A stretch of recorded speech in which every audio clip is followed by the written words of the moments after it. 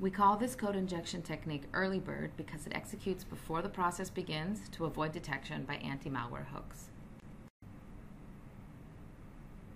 Here we see a call to the create process with svc host exe. The process is created in a suspended state. Let's also use process hacker to see the explorer exe that the malware injected itself into. This is a fake explorer exit process. It created here the svc host exe in a suspended state. It appears here in gray.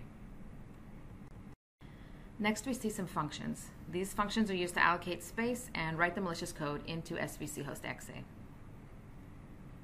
Here there's a call to the ntq apc thread. Let's jump to it. It appears that the APC address is at 62F5B. Now let's take a second to run a debugger.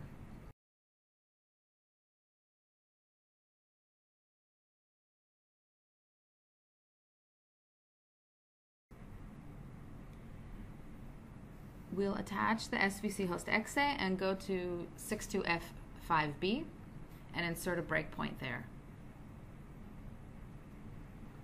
What I expect to see the moment I perform the resume thread is a hit at my breakpoint. Let's execute the resume thread.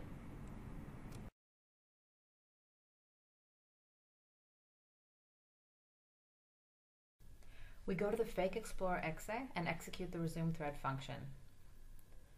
Then go back to the svc host exe, click run, and bingo, we have a breakpoint hit.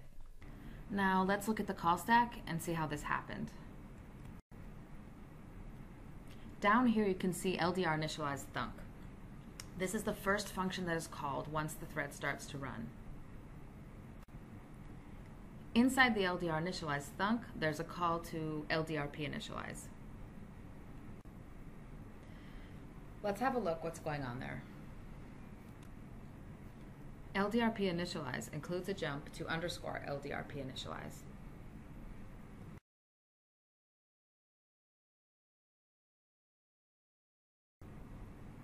If we go to underscore LDRP initialize, we see a call to ntTest alert. This is the function that checks if the thread includes an APC, and if it does, it notifies the kernel, and then eventually the kernel jumps to ki user APC dispatcher. And this is the function that runs the injected APC.